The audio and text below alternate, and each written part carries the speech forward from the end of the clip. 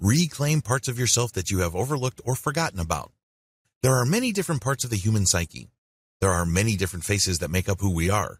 When you leave your home, you are different people to the different individuals you meet. You're somebody's brother or sister. Then you are somebody's boss or somebody's employee or somebody's contractor. On and on it goes.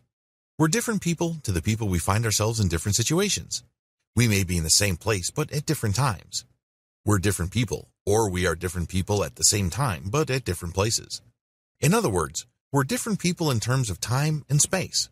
What happens to these identities? It's as if you're wearing all these different masks with different angles on them. How do you reconcile all of this? Unfortunately, as I've mentioned, we live in a world of specialization. So, we're forced to slice and dice and pick and choose. This does a big disservice to just the rich tapestry of all identities and capabilities. There is power in wholeness. When you choose to live with full integrity, this means you reconnect with everything that defines you. In other words, integrity means you connect the potential with what is manifesting. You reconcile what you desire with what you are producing. This requires introspection and a whole lot of honesty. This means you reconnect with everything that defines you.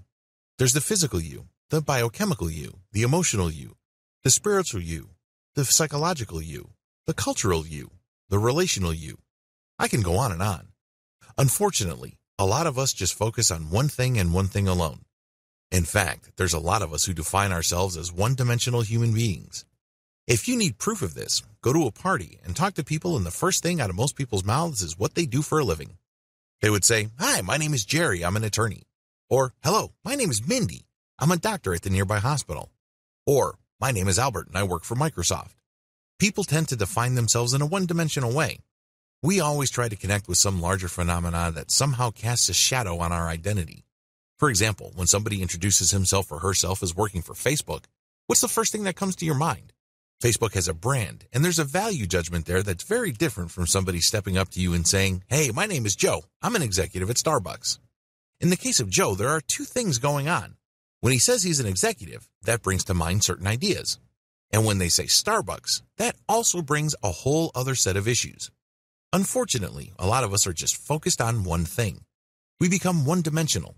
It's as if we're walking cartoons.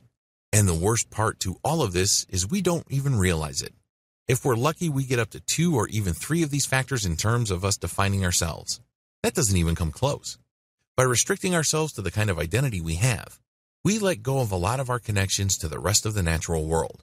This is why we suffer. This is why we feel incomplete. This is why we feel so susceptible to stress, to changing to situations, and to the vagaries of life. This is why we struggle. For more free educational content, visit learnforfree.biz. Content produced and distributed by AllSuperInfo.